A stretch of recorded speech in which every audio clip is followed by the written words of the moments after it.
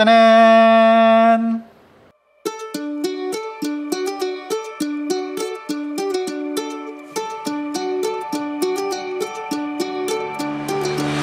Okay, if you've seen my past videos about the Chiroso 89, I am obsessed with this coffee.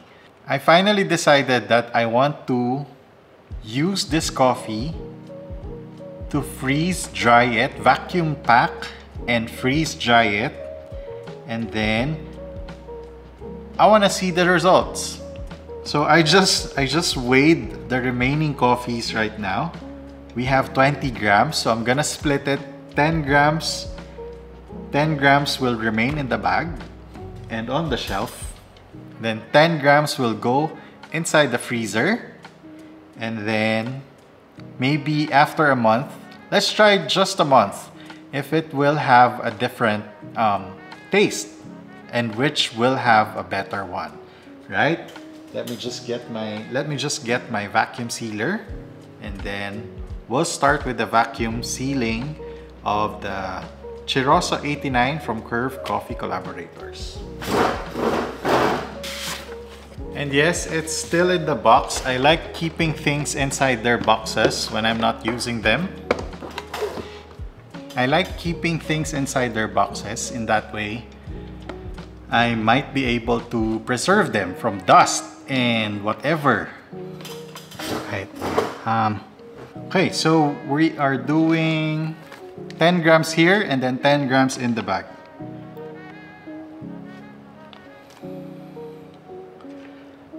Here is another dosing tray. I'm gonna put 10 grams here.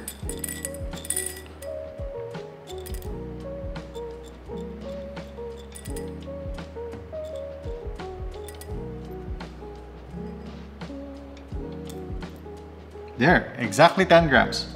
It's funny because I waited till I almost finished the bag before deciding to finally do this. But yeah, I really didn't want to do this at all.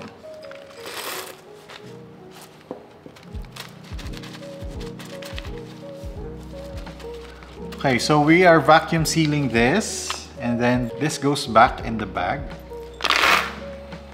Then I'm just gonna put it on the shelf right there.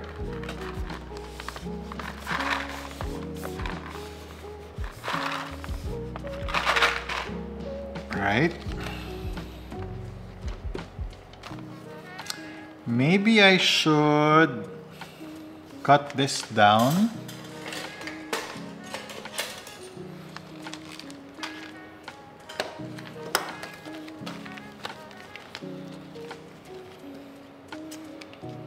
So we can use this another time.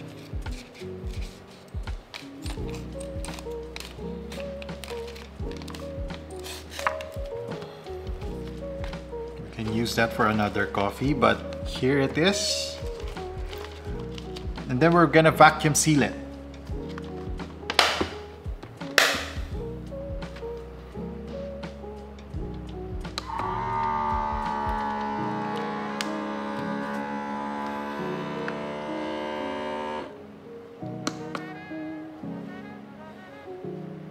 Yeah, there, I think it's done. Right.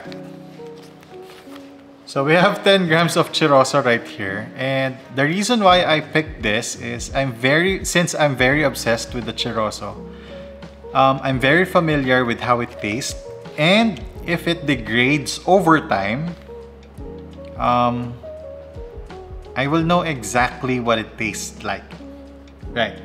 So I'm gonna put this in the freezer, and then let's wait maybe a month. So we're gonna put a timestamp here. So today is... Oh no, it's not sticking. Okay, so good thing I have a tape here.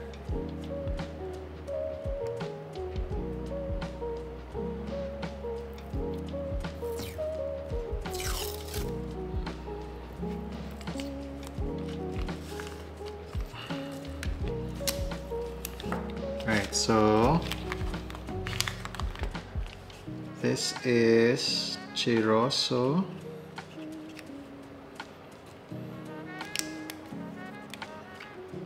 Chiroso Natural. I think natural.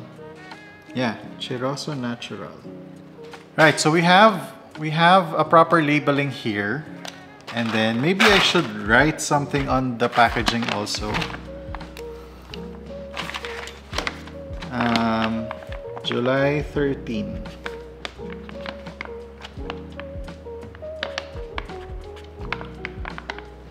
Maybe we should put do not brew. Okay, do not brew.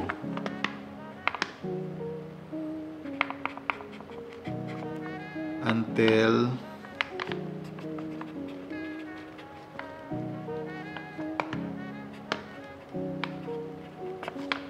okay. There. Maybe I should take out the air, right?